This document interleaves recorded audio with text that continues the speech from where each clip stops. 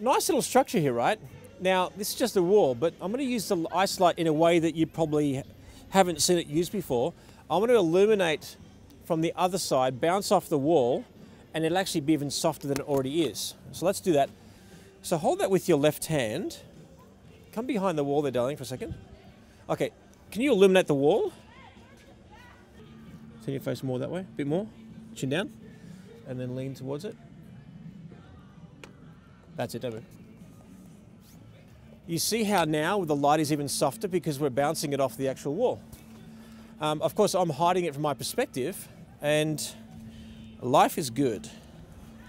I'm shooting at 800 ISO, daylight white balance, 1/23 of a second at 2.8. And turn your face more left, darling. Perfect, don't move. Tilt this way. Eyes at me, darling.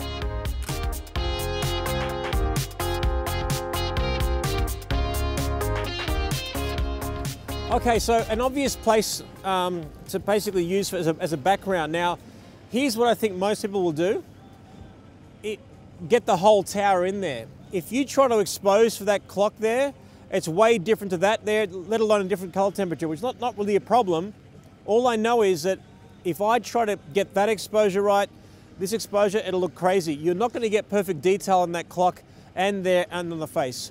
So my suggestion, perhaps, yes, you can just shoot loosely and try to fix it up afterwards in Photoshop, or just isolate that background, and I'm going to crop the actual top of the clock tower off and just use that warm highlight in the background as my background.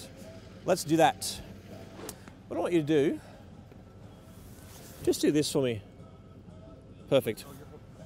Gorgeous. Now, turn your body a slight touch. Beautiful. And then face back this way. Gorgeous. Lean forward. Chin down. And eyes where my hand is, up there. Beautiful. Hang in there, gorgeous.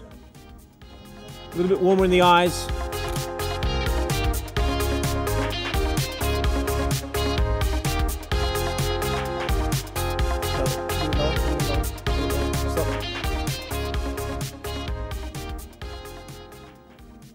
Face more left, gorgeous.